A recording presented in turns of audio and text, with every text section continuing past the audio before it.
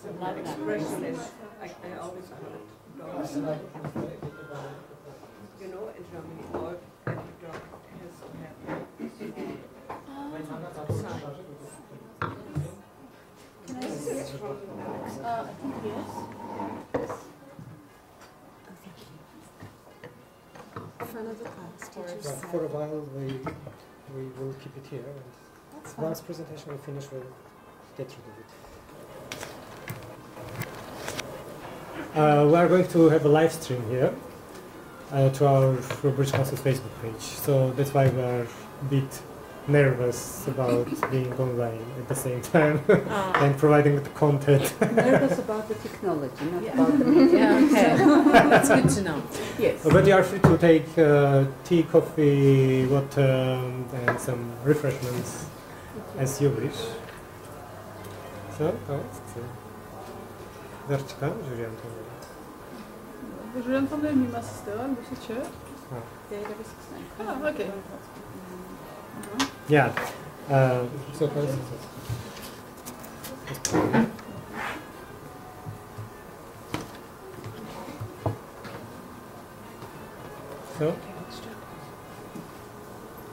live.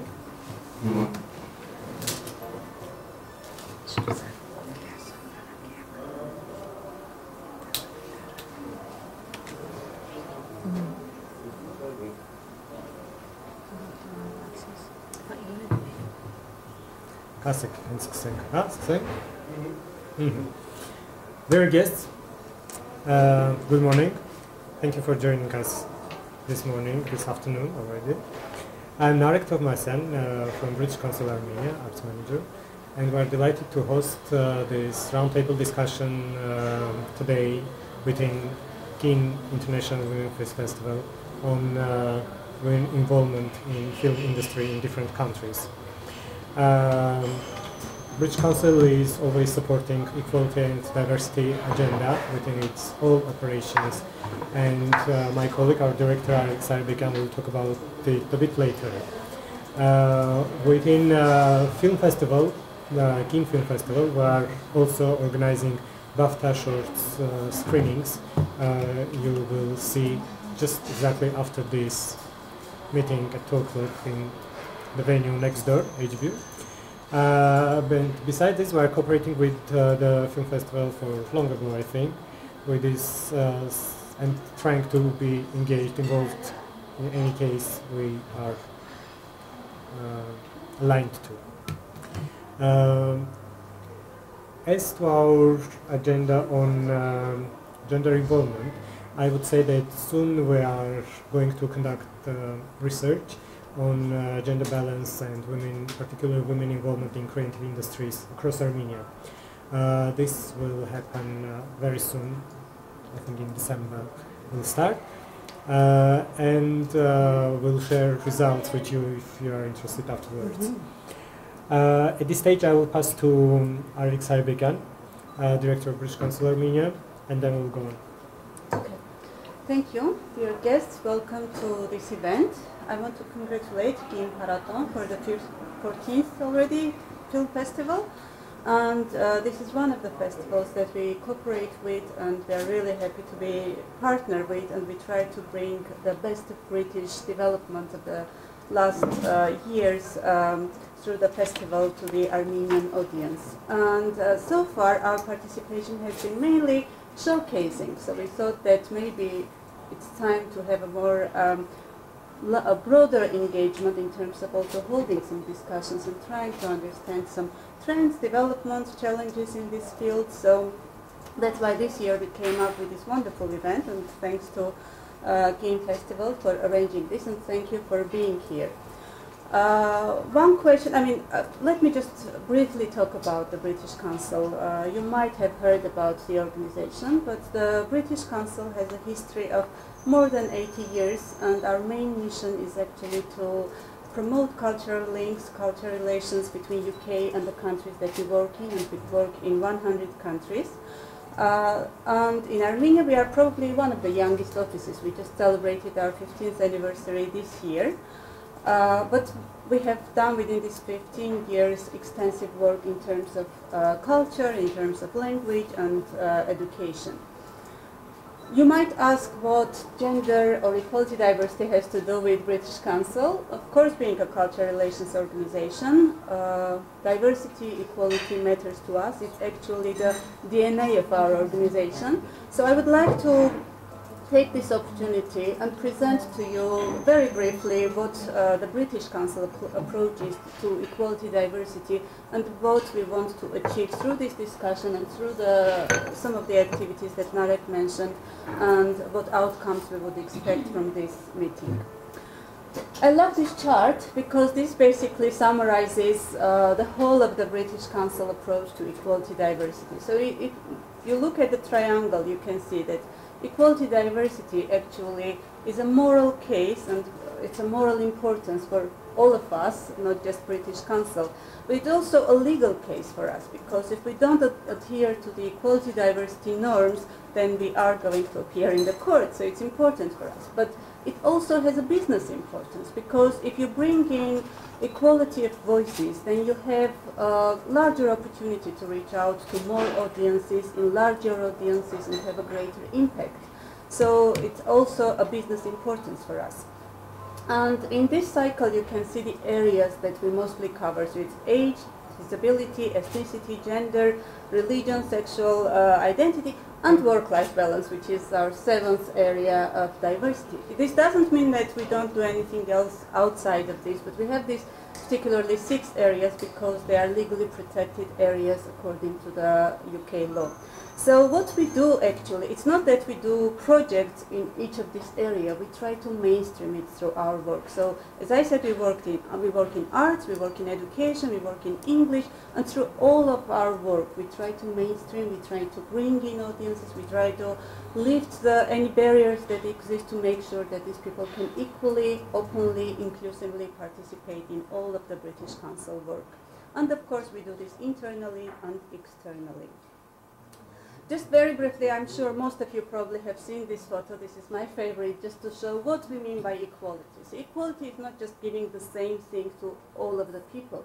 It's basically giving people what they need in order to fully participate. So this is our approach. We make sure that people have everything they need to participate.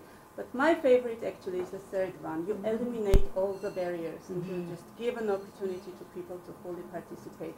So we try to do both wherever, in whichever way we can. And what we mean diversity, these are actually the same salads. One is blended, one is not. So what we try to do actually, we try to bring in all the diversity in the communities that we work, because we love the colors, we love the texture, we love the taste and look of different people and communities and activities, etc. And what is important, we don't blend them, we don't bring them to the same kind of cubic and say this is how we think, you have to think the same way. Vice versa, we bring in the different voices so that we have different approaches, we have more inclusive programs and we have more inclusive projects. And of course inclusivity is actually the overarching theme for us for diversity and for equality. Gender, as you have seen, is one of the areas of British Council. So what we do within British Council, if we look internally, we are a very diverse organization. Working in 100 countries makes us diverse, whether we want it or not. But if we will look across the offices, actually gender is one of the areas that is very important to us. Generally, in many of the offices, we would have a vice versa balance. We have more women working in British Council than men. But what is the problem? If you go higher across the grades and positions, etc., you see more male having the leadership roles, and this is a common issue. This is not just within British Council, but we have this in British Council as well.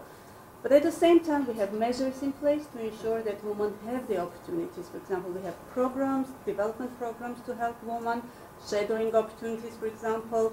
In our region, which is called Wider Europe, which covers from Central Asia up to Western Balkans and Israel, so all the countries in between.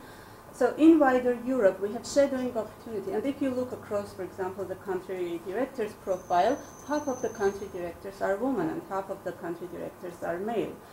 Half of the country directors are locally appointed, and half of them are UK appointed. So we try to promote this equality through different measures that we input in our organization. We have staff diversity surveys where we measure the presence of women not only within the organization but across levels. We have policies in place. We do equality screening of our projects. So every large, big project that we start, it goes through the equality screening. We try to make sure that the audiences we reach and the activities we use, they first of all don't discriminate, but secondly, they bring in new audiences, and gender, of course, is one of them. So what we do in gender at the moment, why we took actually the area of creative economy. We do big, large work in the area of creative economy, and we are just finalizing a 3-year project that we are delivering within EU-funded project, Culture and Creativity Project. It was a very interesting project, and one of the issues that has been raised is actually women representation in the creativity sector. Like British Council, if you look across the creativity sector, there is a huge woman representation, and the areas where we found that might be problematic. Actually, we don't have statistics. That's what we are trying to gather through the research that we do. But from our experience, I think the problem was, yes, there are a lot of women in creative sector, but how representative they are across all the creative sector. Are there some sectors, for example, it might be IT, it might be digital, etc. Are there some sectors where are considered as male dominated, and if yes, why? So this is one of the questions we try to answer. If you look across the levels, like for example the decision making level, are there women represented at decision making level in the creative sector? Yes, no, what are the challenges and what are the opportunities for women? And of course, we consider that culture and creativity can be actually one of the leading areas where we can bring in this whole issue of gender representation and make sure that it actually has a social and cultural change, because this is one of the areas where, as we said, we have good representation of women. So while helping them to promote through this area, we can showcase, we can be a role model through creative economy to show that this is possible, and by bringing in more gender, woman voices into decision making, we can actually broaden up this sector and bring in new audiences and have a voice that is actually representative of our society. Eventually we have 50% women, 50% more or less of male globally in the world, so women should have the equal right and equal opportunity to raise their voice and present their voice and stories at a higher level, at a decision-making level. So this is what we will be trying to do through our research that we initiated through Culture and Creativity program. And as Narek said, we will be happy to share this report with you and have your feedback before we finalize it. But we would very much also appreciate and like that today's discussion is also themed around these issues. So if you can bring in your experiences, suggest resources, tell us your stories, it will be very, very helpful, which we will use during our research and, as we said, share with you. This is basically the one chart that I actually missed out. This is the Global Gender Gap Index, which has the countries represented in our region. You can see Armenia is the second from the bottom. So the gender gap report is actually showing that we have issues in Armenia. And definitely, if you go to the report, you can also see the analysis of this. And definitely, this is one of the areas we can have a bigger contribution. And as I said, we want to use your input, and we want to use culture and creativity as a sector to do this. So thank you very much for giving this opportunity to me to talk to you. Unfortunately, I have a few other big important meetings to attend, but my colleagues will be here, they will be taking notes, and I will be very much looking forward to see your feedback and outcomes of your discussion. Thank you. Thank you. So we'll continue now to local situation about women engagement, involvement. Yeah. About women involvement in film industry, particularly in Armenia, and Mariam will do the short brief about her experience as a champion of women involvement in film industry. and then we'll go around the table and taking questions and opinions and remarks as you wish. Thank you, Armenia, for joining us. Mariam, over to you. Mariam Jana, Armenia Jana is from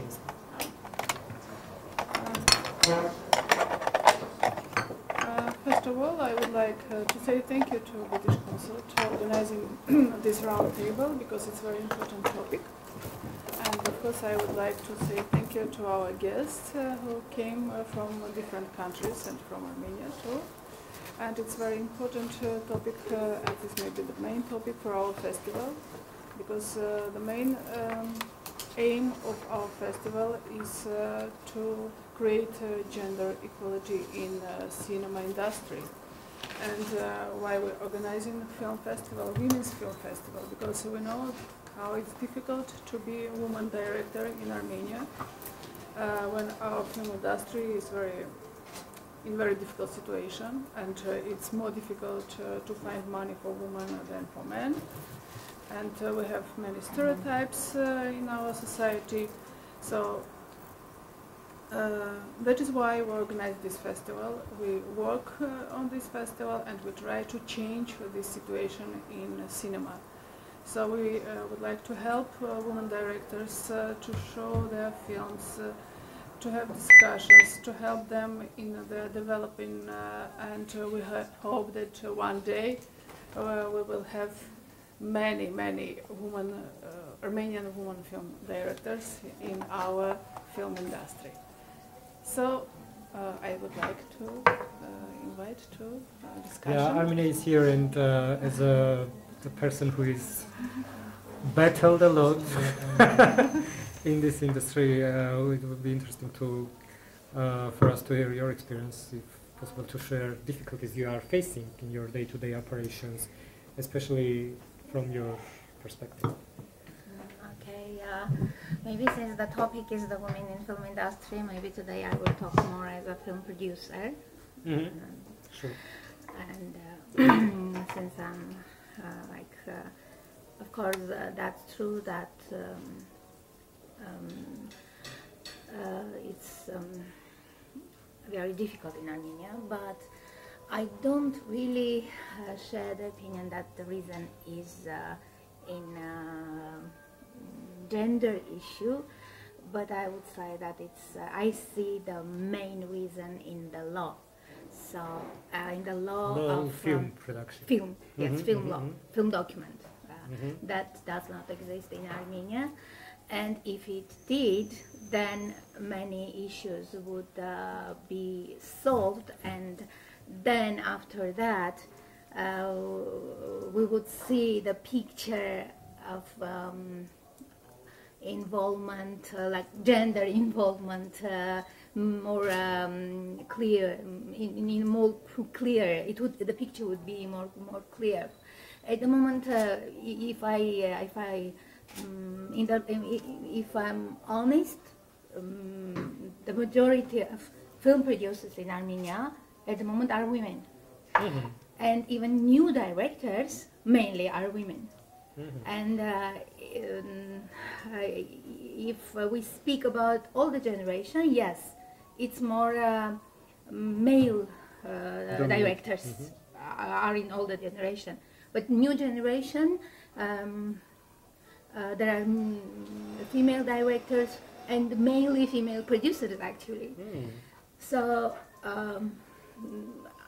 and difficulty of developing the industry is in the law, and in this I think that British Council and people from foreign countries maybe could help us with advice, with sharing experiences, and even with maybe documenting some kind of experiences for us to be of help.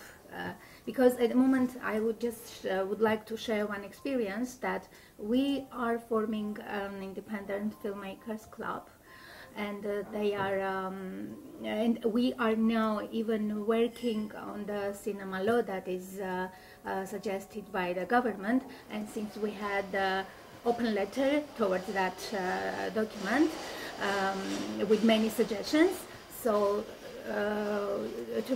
we were suggested to collaborate on that document, and we are working now, bringing many suggestions in the document to develop the film industry.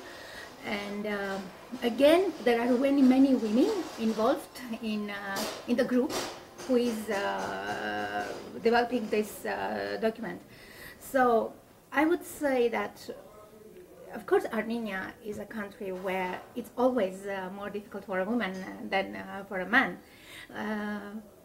But at the moment, there are many women in film industry who are making their way to make films, produce films, direct films, write films, and even they are combining their forces now on the battlefield, but not towards the issue female-male, but towards the issue of having regulations, of having that we lack in general.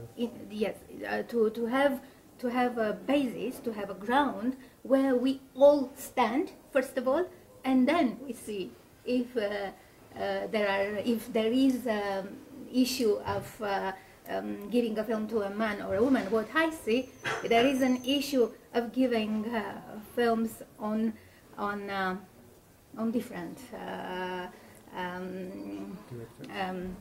towards different. The choices are made. Not towards a woman or a man, but towards, we know this director, we don't know this director. We know this person, we don't know this person, etc. So that's what I would like to say for the start. Yeah. In UK, it's a bit depressing figure comparing to Armenia. Depressing? Yeah. Because in 1913, the 31% of crew in general in films were women, and now in 2017 it even goes down this number, so it's now 30%.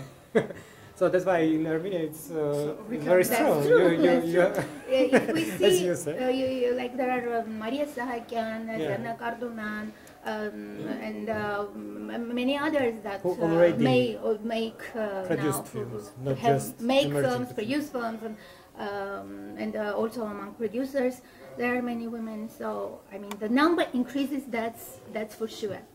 But why is so, you think?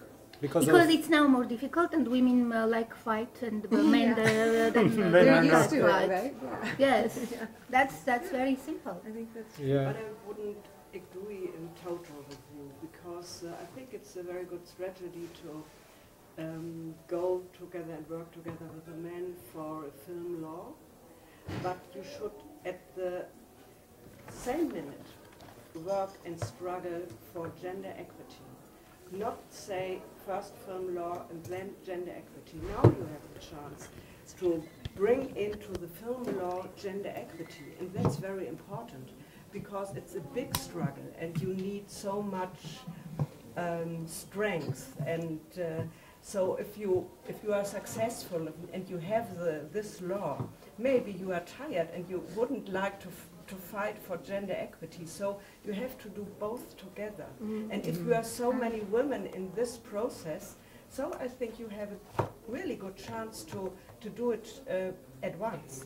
And that's I think that's the experience in all countries, that you don't have to say, okay, we do it later, but you have do it now, yes. Do it right now, do it together with the men, and try to convince, for especially the younger men, to do it together with you. I think that's really important. That's good. Yeah. Dear Silke, I would ask to, as our staff is taking notes, I would ask to introduce yourself before talking. I'm Silke Rebiger from the international, from the Dortmund Cologne International Women's Film Festival. Thank you. And Armenia is... And I'm an actress, writer, and film producer. Armenia, and actress, writer, and film producer. Thank you. Thank you. No? Any views? Maybe Leslie?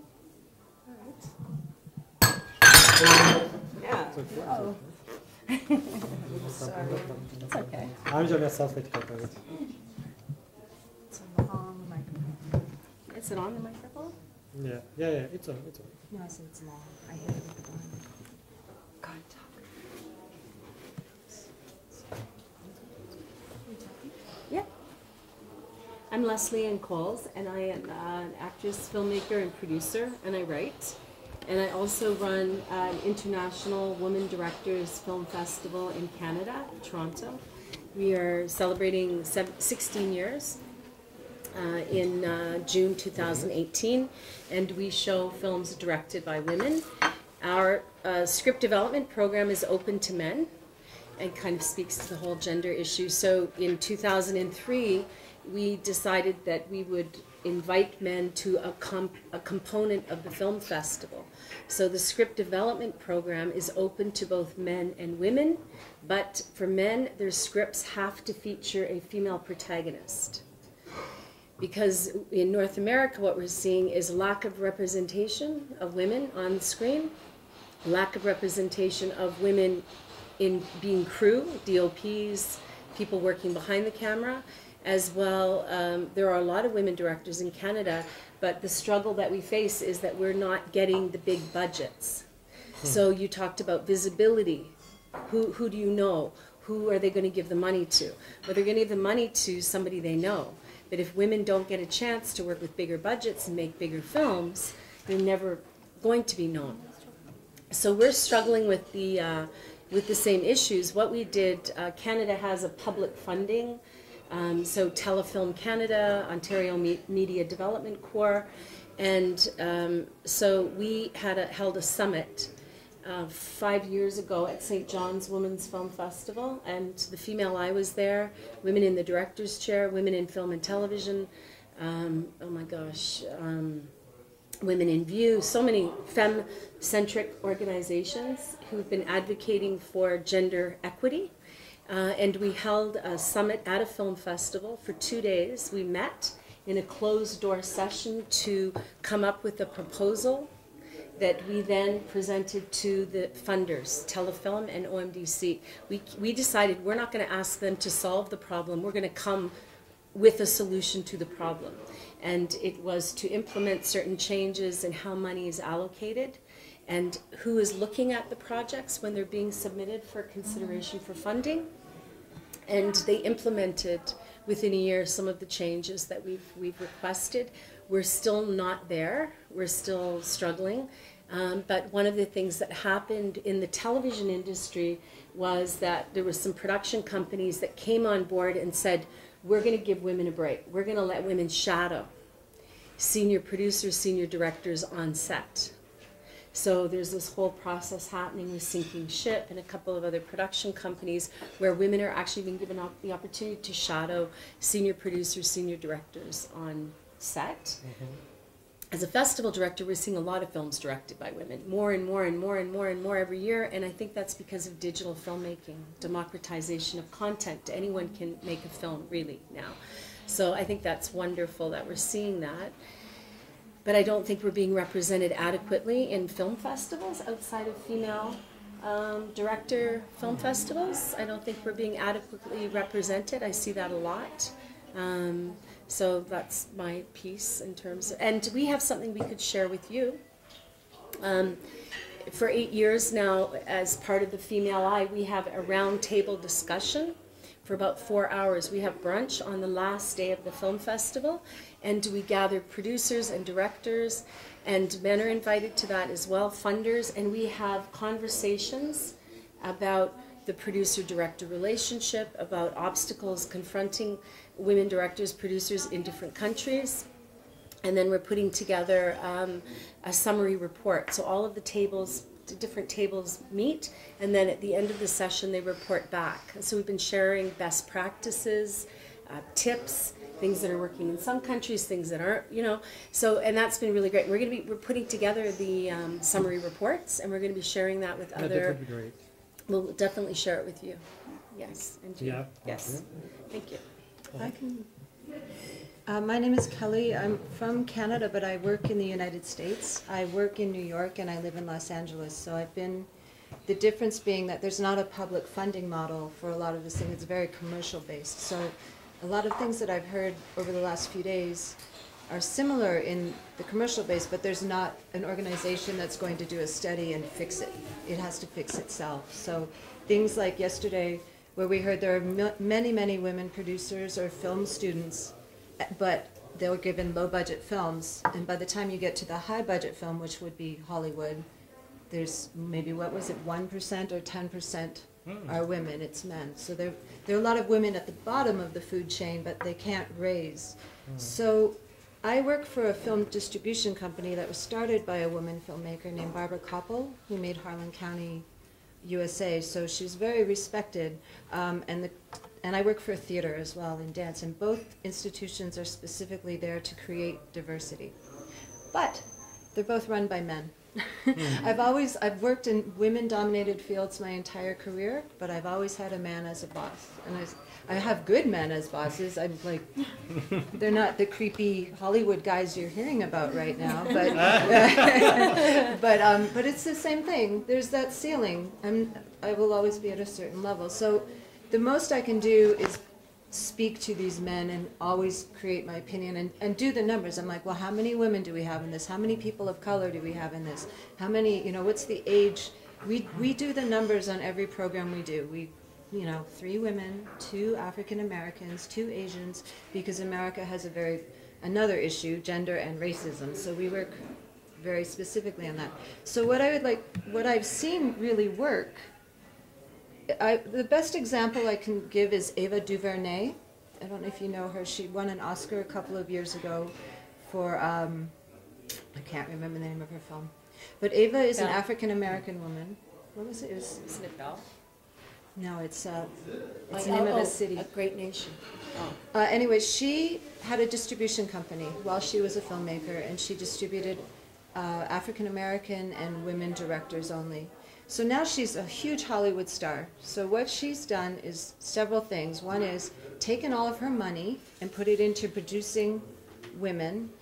And every time she gets an opportunity, like working with Oprah or someone huge, she hires only women directors on her TV series, and she does a screening series where she presents films by women or African Americans. So I think that is the thing. Someone, when again, there's no public funding there. So someone who has risen above this whole system has to bring everybody up with her. And that's, I think, there aren't a lot of people who will do that, but if you find that one person, that's, and I think the other thing I was thinking is the idea of women's film festivals is great, but it is better if it's part of the same film festival where it's all one canon, right? But that's challenging. But that's challenging. But I mean, if you got, like, if you're talking about Toronto Film Festival getting the, you know. They're never going to do it. I know, but that's what has to happen. It has to become the same. I agree, but I think if we can co-present, like Yeah, we're doing, co-present. this is our second co-presentation with you, and I think it's very important, and I'm a big advocate for sister film festivals, that we need organizations, we need to hold hands, and we need to share, be one mind, especially now, and we need to support each other, and we need to be each other's champion. Women, we're tired of fighting for the same scraps. We don't need to do that anymore. We need to rise up, and we need to support each other's success all the time.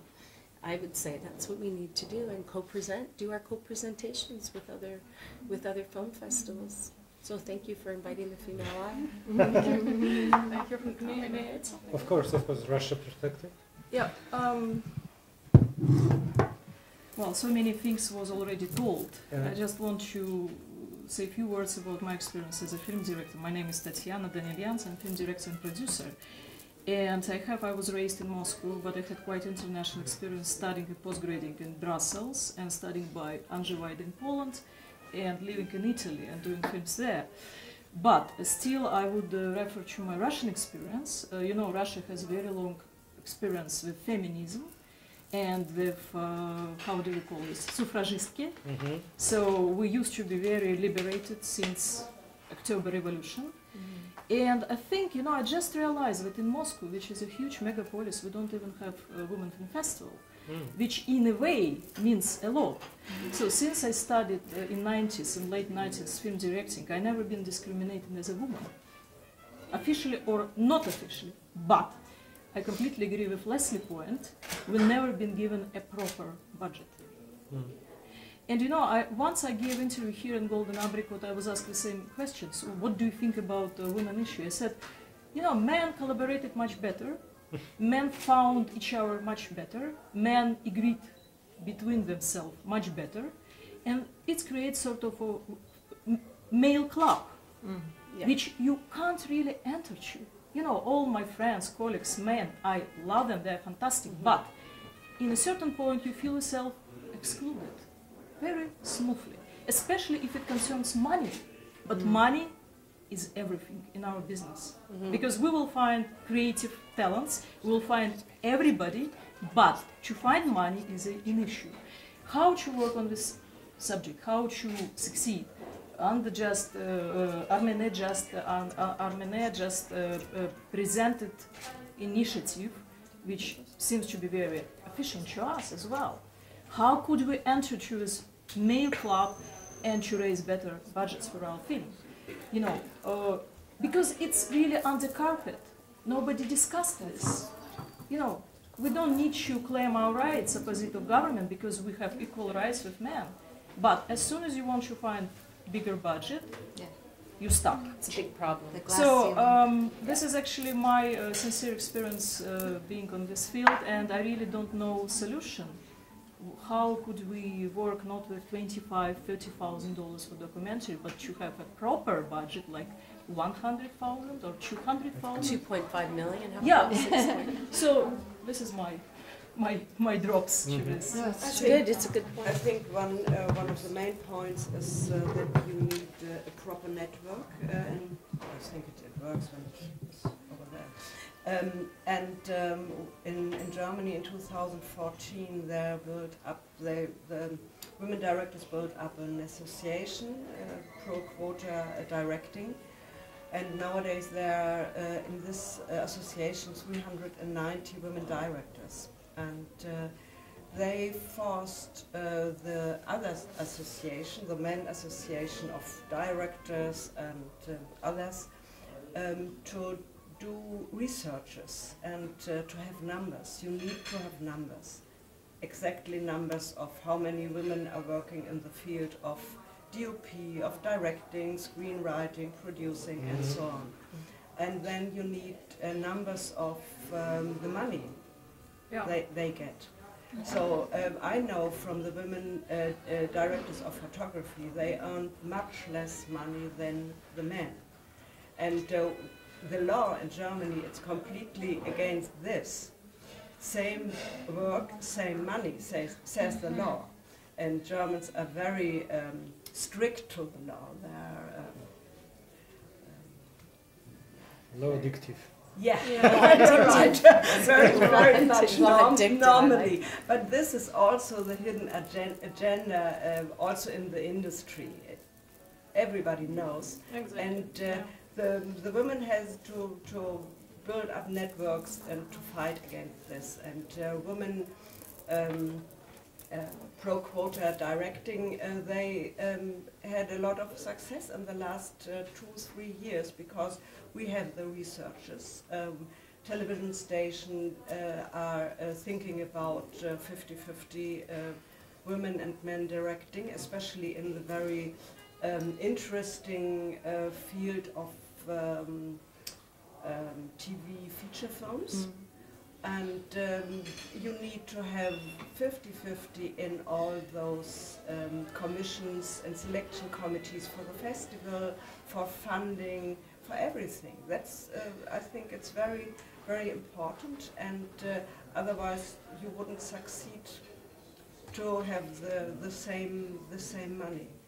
And you have to invite, I always can say it, you have to invite Anna Zerner from the Swedish Film Institute. She is really strong and she knows how to do it. And the Swedish people, they are having so much success in changing the issues and changing, doing really well success in the field of gender. What is your name, excuse me? Anna Zerner. Anna Zanna. And Zerner, she yeah. influenced the movement forward in Canada very much so. The Swedish model really informed our approach to our public funders in Canada. I want to add to, you spoke about the Old Boys Club, and I think one of the things that's happening as well in Canada, and I'm really proud to see it, is that women are crewing women. Mm-hmm. Women are bringing women onto the production. So I'm proud that my film, actually, that I just finished, had 9 women working on it. It took a long time to finish this film, but I had women DOPs. I edited my film with the woman. I had women photographer, 2 actually, 2 cinematographers who are women, and I think that we need to crew up. I think we need to create our own club, and we need to find those women like Ava DuVernay is doing and bring those women onto our productions and work with women. And we need to collaborate. But you also have to go in those old men's clubs too. Yes, I agree. You can enter. Dissolving. Yes, you have to go there and you have to fight there too. You need your own network. You are absolutely right. But you have also to go in the other association and to fight there and say them, no, you are not right. I'm here on the right spot and I'm doing the same work as you do. Right. Do you know that what women you will said protect each other about salaries, whether it's film or any institution, I know that, or any business, women always ask for 25 to 30% less than a man will ask for.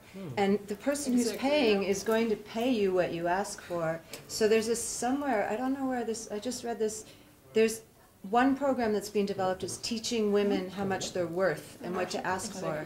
And you have to, because we're always afraid we're not going to get the job, right? So you're like, well, I'll take less than I'm worth. I do it all the time. I make $50,000 less than a man doing what I do because I'm afraid to ask for that more. Yeah, we're still under the pressure. And now the actresses, again, back to Hollywood, there's famous them. women don't feel the But strength to ourselves. ask. Yeah, we are not liberated from our prejudice. This is a problem, but this is I mean, our like, problem. even if you're like a very famous Hollywood actress, you won't ask for it, you know? And because you don't even realize that that would happen, or that a man would get that much more. Even in the tech industry, the women ask for 25 to 30% less. women in tech. Technology. IT. Yeah. Technology. In Germany now, there is a new law that allows people to ask about the salary of their colleagues in special branches. And that's a very good thing.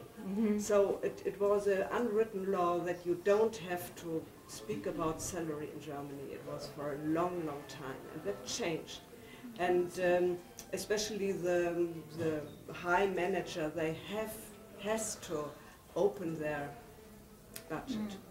And you can read it in the internet what they are earning. I think they earn much more than it's written there, but it's the first step so that it's open to the people, and they know that there are some people who earn unbelievable much more that they need, and you can. And it's also going down to the industry and. You can ask about the salary of your colleague, not a special one, not in person, but of the same profession and the same Great. Great. So you can. It's It's a new law. the way around. Because before we could always ask, but now in the recent years things change, and now it's the way around. That now people cannot ask. And but I like that. Yes, before we could always ask, but when now more international organizations, more international jobs were created, it spread all over that now people cannot ask for the salary. Sometimes, yeah, salary is even announced during the job announcement, but sometimes it's even mentioned in your contract that you cannot talk about Yes, salary. Right. Yes, Yeah. it's true. There are different approaches. True. So it's interesting. But I like that law is accepted in Germany, but because it's the salary also must be visible as everything else, I think. Same job, same pay. Yes. Yeah. Same qualifications, same pay. It's just to me, it's a basic human right. Yeah. Right. Yes. Yeah. Any additions? I'm simultaneously taking notes as well. Lots of similarities as I can see. And I was asking Mariam if there is the same situation about allocating more budgets to men or to women, and she replied that there is no money at all, both to men and to women. So that's why it's an equal situation here, more or less, without money, when there is no difference. But I can add that, for example, we have state studios. Maybe now it's changed. State funded, huh? You mean? Yes, state funded, and their salaries are so small that when you want to invite somebody which is a good professional person, you can say no, I'm not agree, because we have market prices and state prices, and there's a big difference between market prices and state prices. But So it's a different system because those studios, as you mentioned, they should not exist in the first place because they are production companies as all the others, but somehow they receive funding out of competition, and then they just receive funding and they need to allocate the funding, but they just use them for their own production company. So this is one of those things that we fight for, that must not exist, that any company, any organization that receives state funding for some purpose must not produce itself, but must either participate in competition with the others to produce, or must receive and allocate for some purpose. So that's what's wrong in Armenia, and now that's what one of those things that we fight against, actually. And I would like to add that for this moment we have no any fund which support film making. So any fund, we have no any fund which supports to film No, we have. creation. How come we don't have? We have funding that is allocated to National Cinema Center, and National Cinema Center allocates it for film production.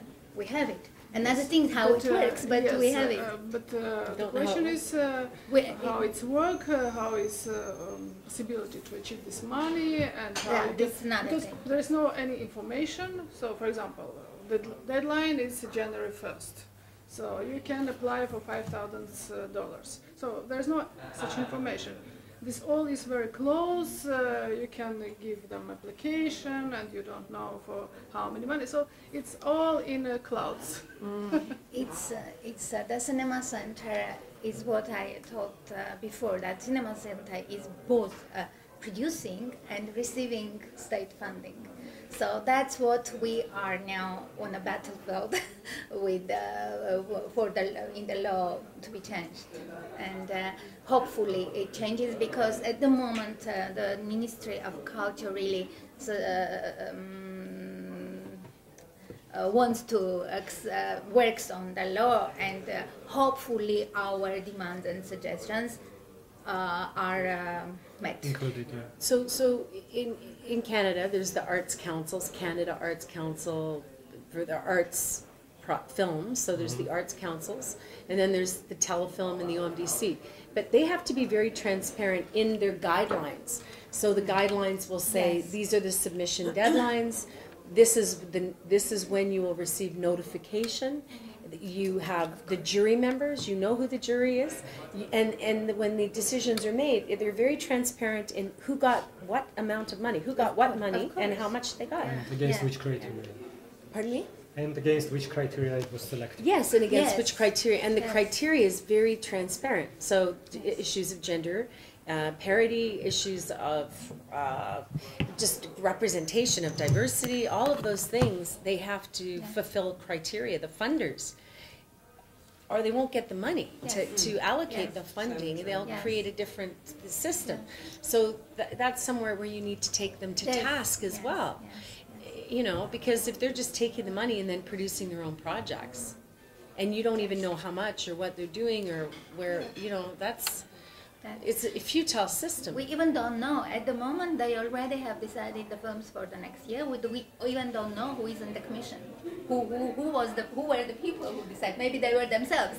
We even don't know. So that's what they said.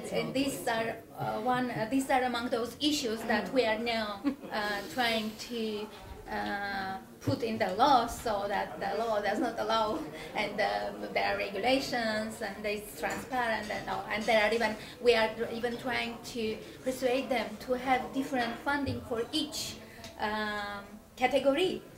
Because even today they even don't have they then separate the year funding for each category. They just give as they like.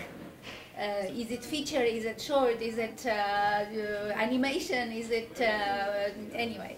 Like in Germany, you have this separate funding for children's films, for example, and Sweden, one of those countries who really developed each category well. They have separate funding for children's films for years. That's why they have now brand of children's films, because they have separate funding. So we don't even have separate funding for minority and majority.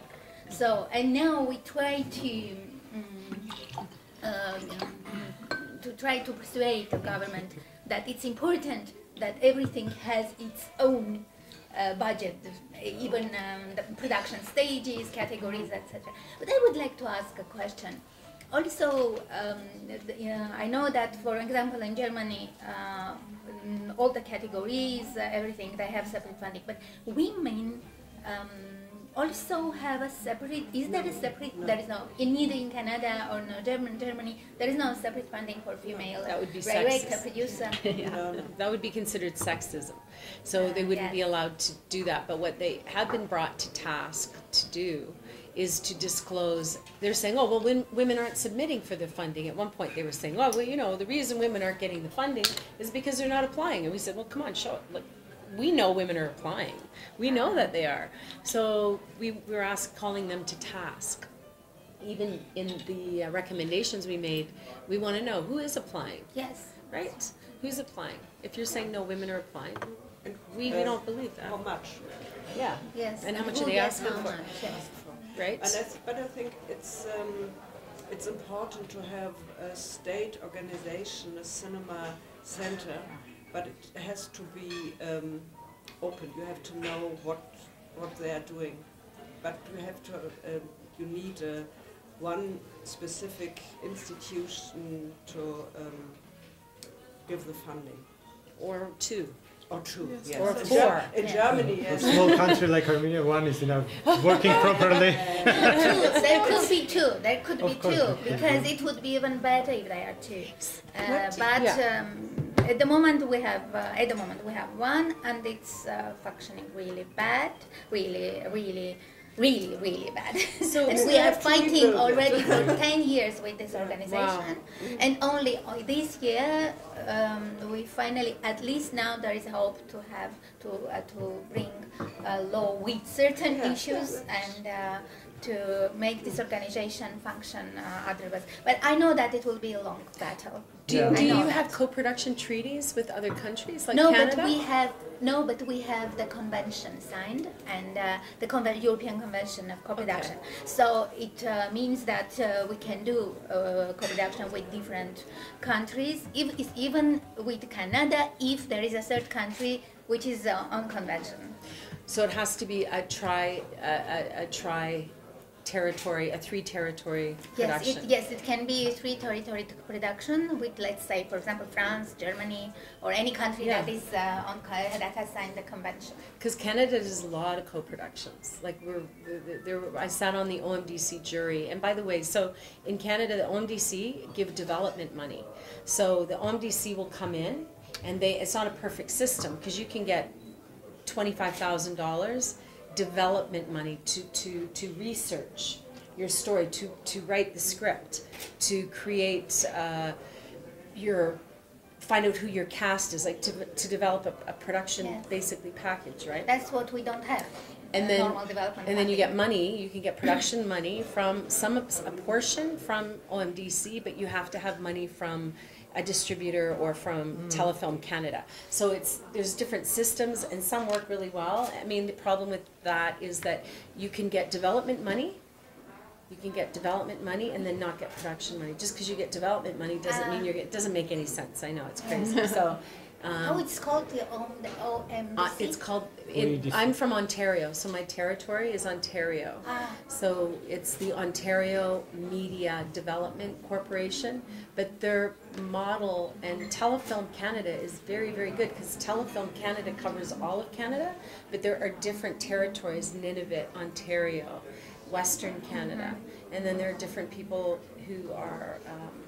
And the other thing is, all of those people who sit at the top level of those organizations, if you call them as an independent, and you want to have a meeting with them, you get a meeting with them. They're being paid as public service. They're like public service people, whatever they're called, and they are obligated to take meetings with you.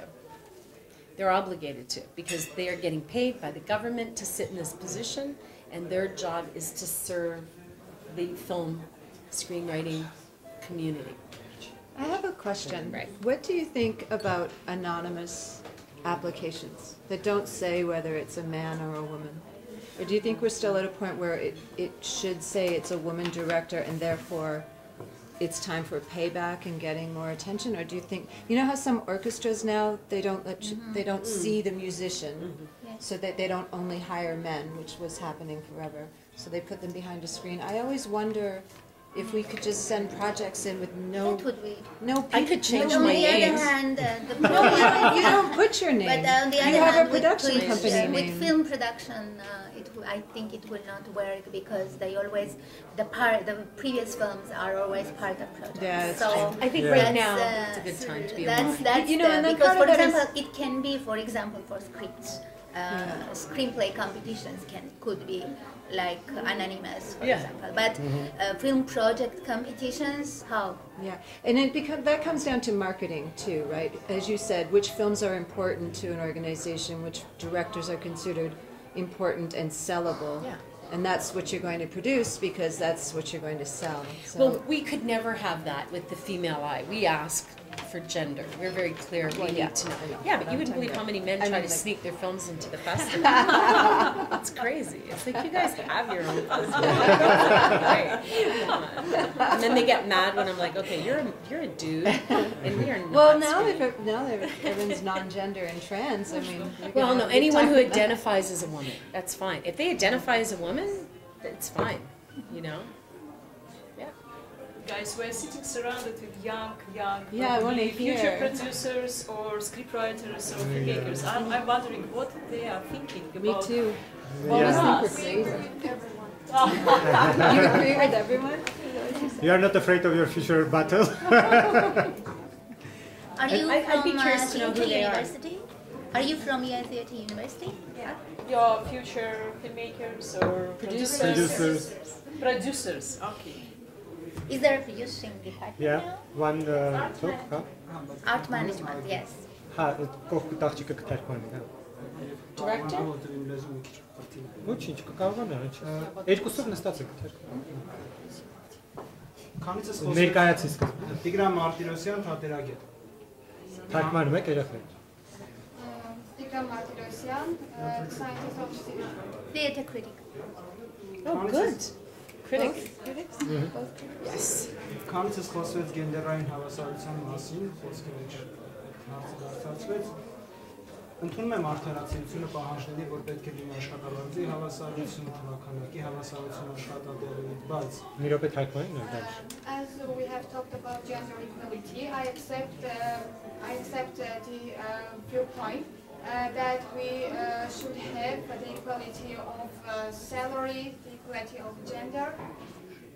բայց կարծում եմ, որ ձեր կարևոր խնդիրը, որ դուք բարձրացնում եք, ռազմավարությունում փոքր-ինչ վրիպում կա։ Երբ որ ասում են հավասարություն բառը, այնպիսի կնճռոտ հարցում ունի, որ սեռական պատկանելություն է ենթադրում, դա ինքնաբերաբար տրամադրում է իրար դեմ, որովհետև ուզենք թե չուզենք մենք ի բնե տարբեր ենք սեռապես եւ սեռավորական առումներով, երբ որ but I think that there is a mission, there is one very important problem, and it is that we, as we females and males, we are very different, as psychologically, as with our nature. Ընդունելով հանդերձ իքական սեռի բոլոր առավելությունները եւ ընդունելով հանդերձ արական սեռի բոլոր առավելությունները ու թերությունները, ես գիտակցում եմ, որ մենք ուզենք թե չուզենք ի բնե տարբեր ենք։ Realizing the disadvantages and advantages of female, we should accept that we are different.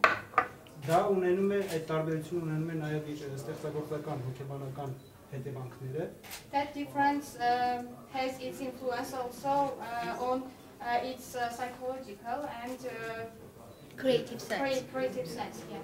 Եվ երբ որ փորձում եմ ինձ որպես վերնագիր ներկայացնել հավասարություն բառասեռական թեմայում, ես միանգամից պատկերացում եմ ենթագիտակցաբար բանը այնպես է, որ տանում են համահարթեցման։ Այսինքն եթե ես շատ էլ ուզենամ, չեմ կարող հավասարվել։ And how much we can try to be equal, we couldn't. Կարծում եմ այստեղ շատ ավելի գուցե եւ ճշգրիտ կլիներ գենդերային համերաշխություն ձևակերպումը կիրառել, այդպես ավելի տրամադրողական կլիներ եւ մարդը որևէ կոնֆլիկտ ներքուս չի ունենա, որ իրեն ինչ-որ փորձում են հավասարեցնել կամ նույնականացնել սեռականները, կոչվում է գենդերային հավասարություն։ Եվ այստեղ շատ ավելի արդյունավետ կլիներ արդյունքը, համերաշխությունը։ Համերաշխությունն առումով, որ այս մարդիկ պետք է հավասարականակ աշխատատեղ ունենան, հավասար աշխատավարձ ստանան, հավասար բոլոր պրիվիլեգիաները ստանան։ Որքանով է ընդունելու դա է խնդիր, բայց երբ որ այդ ձևակերպումը կիրառվում է, ինքնաբերաբար կոնֆլիկտ առաջանում է եւ գուցեև ձեր թիրախավորած նպատակների ոչ այնքան ցանկալի ինչ-որ կուզենայիք արդյունքների եթե չեք դրացել, նաեւ այդ է պատճառը, որ ուզեք թե չուզեք հակառակ սեռի պարագայում ներքին կոնֆլիկտ առաջանում։ Translation. I can translate the general thought that how much we try to affirm equality in gender. We cannot because we at first of all we should affirm solidarity about female and male psychology. And so we cannot.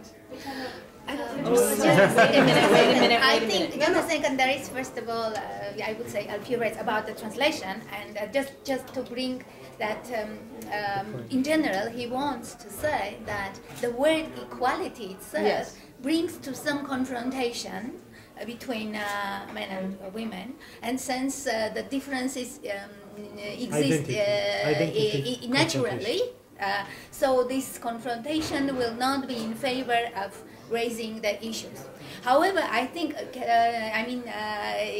he also wants to say that maybe there must be another word representing the issue, like for example, peace, like not solidarity, but peace maybe. But I mean, there is. I would like to. For sure. This isn't an issue of peace. No, but I think that there is misunderstanding by him because we speak about opportunities. We do not speak about differences of. I will say it in two languages. I think that we speak about equal opportunities. Equality is equal opportunities. Not we are similar or we are not similar. Right. So yes, like you said, but ինչ-որ մենք խոսում ենք հավասարություն բառը, ինքը հավասար հնարավորությունների մասին է։ Ինքը հավասարություն չի նշանակում, որ կինը մենք բոլորովին այդ բառը չի նշանակում, երբ որ խոսում են հավասարություն, ասում են հավասար հնարավորություններ։ Դրա մասին է խոսքը։ It's may I add Yes, something? Yeah, please do. Ինչու փոխենք։ Որովհետև վերնագիրը ուրիշ բան է ենթադրել տալի Արմենե ջան։ Վերնագիրը շատ ավելի ընդհանրական է, ուզես թե չուզես պատկերացման։ Վերնագիր ասածը դա թեզ է ու ամբողջական ընդհանրական է ավելի։ Ազդեցությունը ենթագիտակցական շերտում ուրիշ է։ Ձեր ստուգուտի համար։ Title of equality should be changed to... Բայց ամերիկացիները քլերի ուրիշ բան է։ We're talking about fair. Հավասար հնարավորություններ։ Ամերիկացիները հավասարություն է ենթադրել, ոչ բոլոր առումներով։ Yes, They're going to go out. Let them go. It's the next generation that's going to fix this. Oh, serious? I think All right. at first place it's You translate now.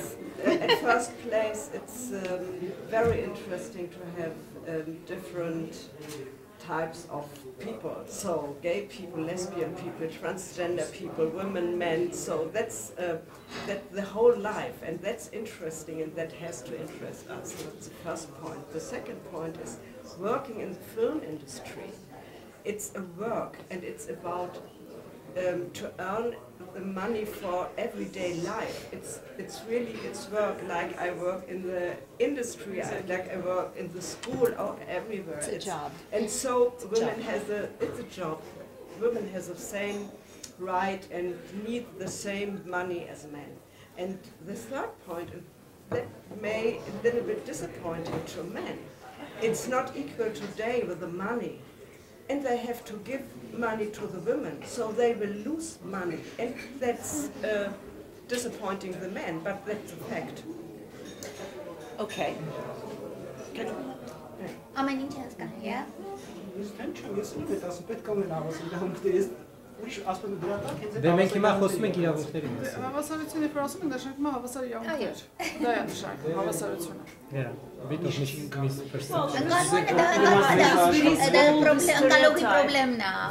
Money should be given to women by men. I mean, it's still work. It's And taking it's not, away. and I would add to Zilke's that I really totally agree with, but I would add that it's not only money, but it's also power.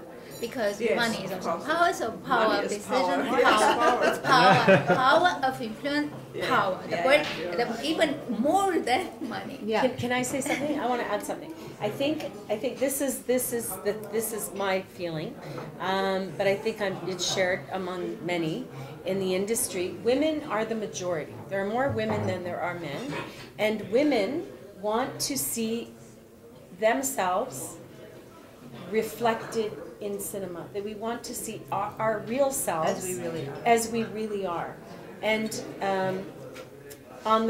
when we go to a movie. And we want to be represented in the stories that are told, that depict women in cinema, in theater, in all aspects of the art. And it's not to say, I don't know, for me it's not about equality. We're equal. We're different, but we're equal. And it's about equal opportunity, but it's also about, for years I got in a lot of trouble because people would say, well, why do you have a women's film festival? Do you need to have a women's film festival? Are women not equal to men? And I would say, or they would say, what's the difference between a man and a woman in the way they write a story or how they tell a film? Well, I get in trouble because I say there is a difference. There actually is a difference. And the difference that I have seen from 17 years of looking at films from international community is I see from films written and directed by women, I see more women in lead roles, protagonists. I see women over the age of 20 in romantic situations. I see women in their 40s and 50s and 60s. I see women who aren't one-dimensional characters, like happy or bitch or The girlfriend. or the girlfriend or the bad mother or the good mother or the full real women, real whole women that are good and bad and nice and not nice and angry and sweet. And so women, I see more realistic portrayals of women in films written and directed by women. And we need to see that. Women want to see that. They go to films, they go see cinema, they go to plays. And I think men and women treat story differently. I do. I think they do. I think women don't treat sex and violence the same way. I think women often, it's what you don't see in film. When it comes to sex and violence, it's what you don't see. And nothing is gratuitous, meaning there's nothing there that's just there because we want to see a big thing blow up and a bunch of bodies lie around or whatever. Do the younger women think that men and women think differently? Because I wonder, I have a daughter your age, and she says that that's just because we've learned that men think women I'm think just saying, as an differently. artist, No, I see a think so difference too. between films. But I wonder if I mean, women can be just as violent as men, or Sure. just as. I wonder. I think Can I kind of excuse me? I'm Ani. I am a movie theorist. I like to call that way myself because critics are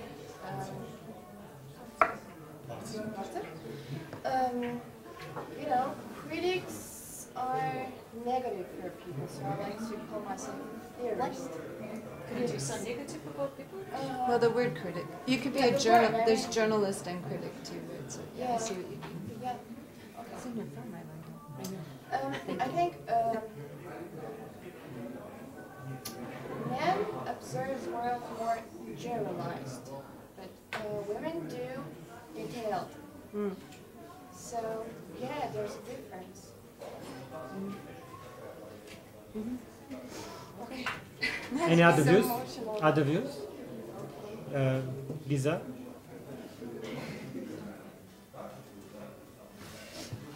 No.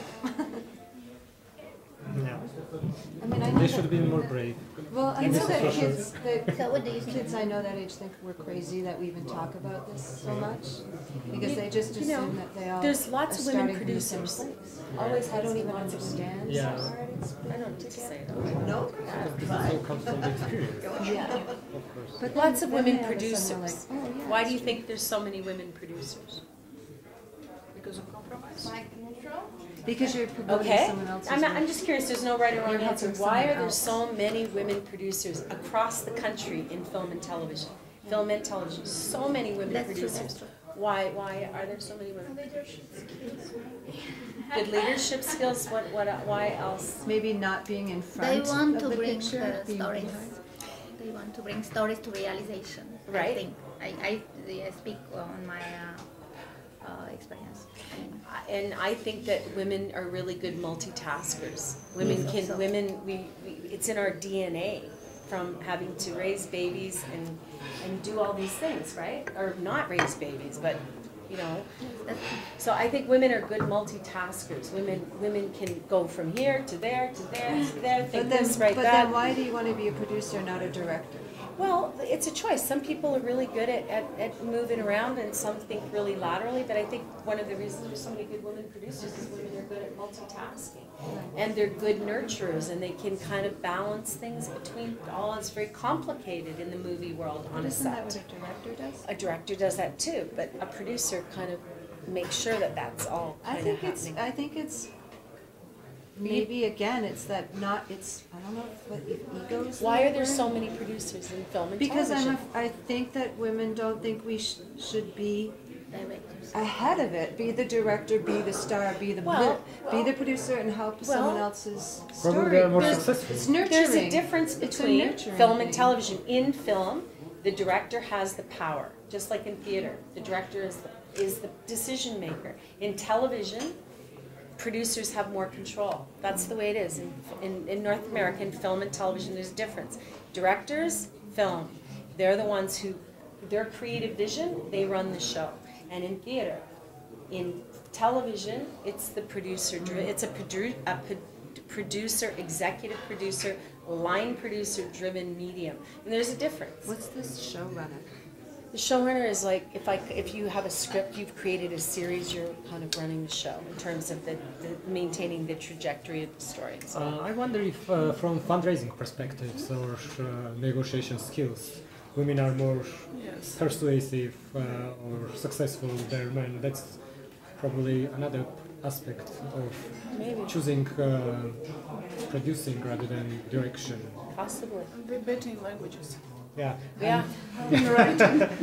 Yeah. We Maybe. talked about public funding. What about private funding in Armenia and abroad when you go to businesses or? No, it's impossible. In Armenia, I know that in other countries, no, because it's also connected. To be honest, it's connected with two things. So first one is again connected with the law. Why? Because if there is a tax Yeah, shelter, of for course, example, as in Belgium, then it's easier because any So, coming back to company logistics. that wants to participate in a film instead of paying tax. So, but since in Armenia there is no tax shelter, then it comes only to one point. personal relationship. I mean, it's not impossible, as you say, but it's impossible just as a system because it just exists for personal relationship, which is very, very bad. And again, it's I know only the films that are meant in Armenia. Films get private funding, but it's not about artistic films. It's not about. It's just the films that are done for popular and for commercial in Armenia, commercial release by very popular people who have a personal relationship with those companies. And most of them are men, I think. I would say that maybe only men. Directors only. Production companies. Do you have production companies? Yes, Post-production, production. So there's no production tax companies. incentives. No tax. At the moment, there is no. Wow. Yes, there is no any tax incentives for a film industry, but maybe, hopefully, a little something can be included in this For law. sure. And it's not connected with the tax, but maybe some refund will be possible. That's a great incentive. Yes, For but we are not sure yet. No, There yeah. is hope for small thing, but otherwise we don't have anything, any tax. Tatiana, what about Russia, the legislation on films? Is it similar to Armenia? Well, you know, which for each doesn't film, exist, because I am independent producer, I really didn't produce films of ours. Each film has own story. My last film, which will screen today, is a completely private investment. So after talking with Ministry of Culture, because it's about Armenian musicians, and logically that sponsor should be Armenian. Ministry of Culture, and it's about Yerevan. But I didn't get any sense from this official institution here, and finally I got private money from investor. From Armenia? No, from Moscow. But this guy, it's like me, half Armenian, and he had the same attitude to subject I wanted to show. But previous films been sponsored by television, Fifth Channel, Channel Culture. Before it was again combination of governmental money and private money. So each film has its own story. And I did even no budget film, which I'm very proud about. It was almost sponsored by fundraising, by Planeta.ru, by independent individuals who gave their copics. You know, Good. so every time I try to find the most efficient solution, because I like to work quickly. It's made me crazy to wait for years, you know, to find copics. I call this copics, not rubles, because, you know, we work with such a budget, you know. Then I screened my film in Venice, Italian film, and agent asked me, what is the budget? I said, well, just guess. She said, something up to 200,000 euros. I said, yes, sure. But the budget was like, well, like even you know, it was Never like, tell them the budget. you can't, because you know it's Maybe yeah. you should. Maybe you should say it was 2 million, right? People will start saying, "Oh, that's how much we need to pay It's her." you know, just to finish, and it's very painful subject. For instance, I create a story, I create script about trees and people, and I applied 3 times to very noticeable, very important producer, to the state's organization, to our Ministry of Culture in Russia, and we never got money. Never got money. It means, because it's a big project with a lot of money, that I have to stop my work on this project. And it's been frozen for 3 years already.